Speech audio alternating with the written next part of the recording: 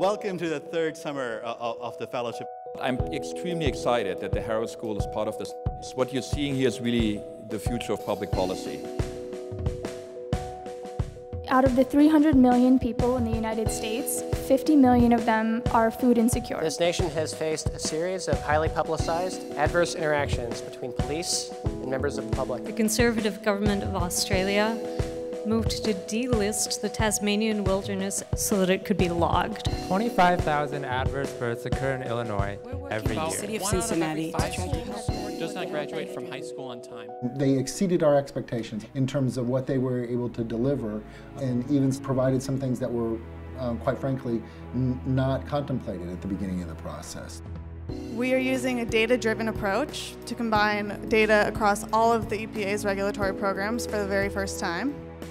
We're mapping adverse births at the census tract level, which is much more granular than at the county level. In doing so, we highlight mismatches between current clinic locations and clusters of adverse births. These models produce a list of students prioritized by their urgency of attention. Our models are general, and we hope that they'll be adopted by other nonprofits who also run email campaigns. We use machine learning to categorize each restaurant in terms of a handful of human understandable attributes that are highly indicative of how much the restaurant might donate. It's data science for social good. It does not get any better for nonprofits like us. So what they've actually given us is something that we can start using immediately.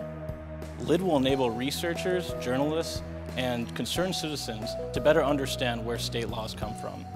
By processing all of the allegations that the World Bank receives through this predictive model, we can provide them with a ranked list showing them which would be more effective by pursuing in investigations. We believe that this kind of approach could be used nationwide to much more accurately pinpoint those officers who are at risk of these kinds of events. What we've been able to do over the last 3 summers is train 129 fellows. And I'm extremely proud of all of them, of the work that they've done, not only in the summer, but after leave and continue their journey.